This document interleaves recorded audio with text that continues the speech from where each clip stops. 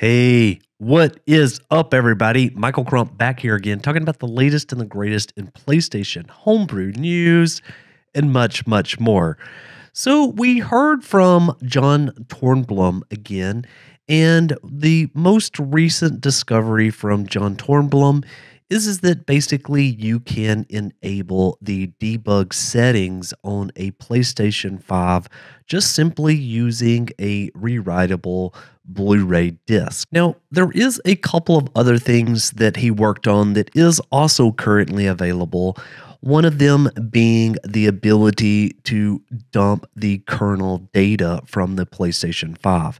Now, we've already been able to do this, and I think for most users, you probably won't find anything beneficial from doing so. So I'm going to omit that here.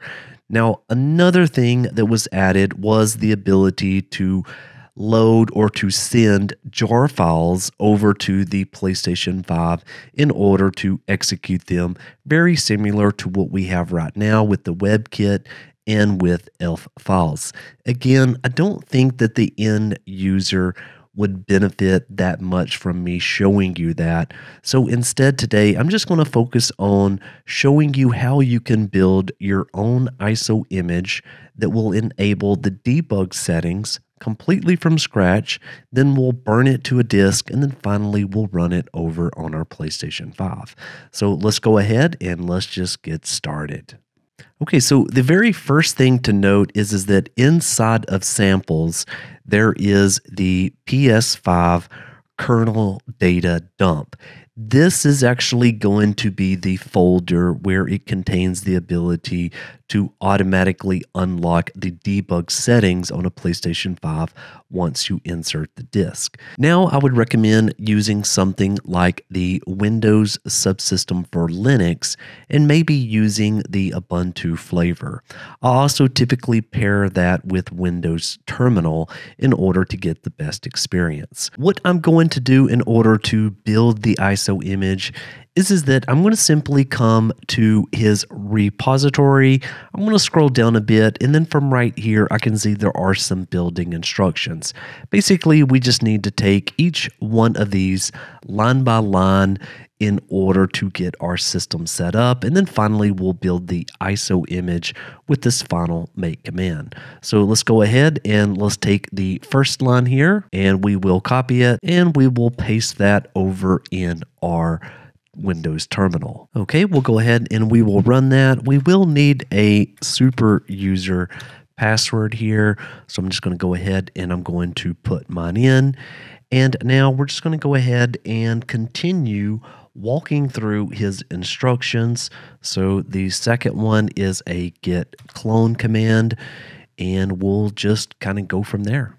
And now the third command, the fourth command, are make commands. And again, these errors are okay. Another make command here. And then the last one, which will take care of all of the setup. So now what we need to do is that we need to come in here and we need to run this final make command right here. And I'm just going to go ahead and copy that.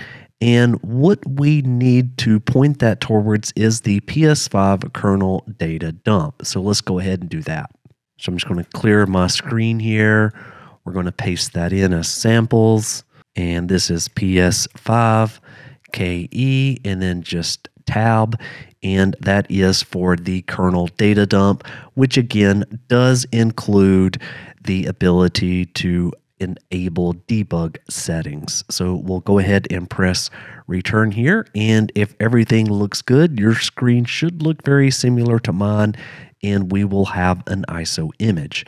So now I'm going to use explorer.exe and then a period here. And we will go into the bdj-sdk folder and then go to samples and then our PS5 kernel data dump, and there is our ISO image. So now go ahead and insert a Blu-ray read-writable disk into your drive, as I've already done right here. And then you're going to want some sort of program such as image burn. So I'm going to go ahead and load image burn on my machine. And just one more thing before we burn that image, sometimes it's best to actually take that back out of the Linux instance and maybe just copy that somewhere on your hard disk drive. And I just simply copied mine over to PS5 and then enable debug settings. Now in image burn, I'm going to select write an image to a disk. We're going to take that ISO image and just drag and drop it. And now we're going to press the burn disk option. So we'll go ahead and we'll let that burn, and then we will switch over to our PlayStation 5 and watch the magic happen. Okay, operation completed successful. Let's go do it. Okay, so here I am. I'm on my PlayStation 5, and as you can see, I do not have debug settings. I did go ahead and put the Blu-ray disc into my PlayStation 5, and so now I'm just going to come down here and I'm going to press the play button. So let's go ahead and let's do that. Okay, and there it is. It says debug menu enabled, and there is the exploit. So it looks like it is running. It says arbitrary read write achieved.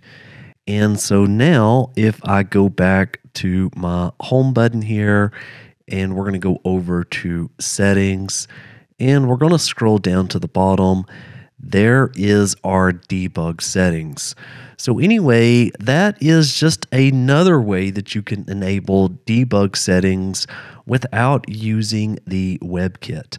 Now again, keep in mind that you could use this same exact ISO image to dump your kernel data on the PlayStation 5 if you wanted to.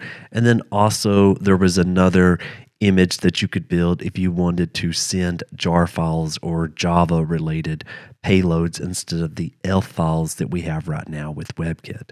Well, anyway, thank you so very much for watching. I hope you got something out of this. I'll see you on the next one. Michael out.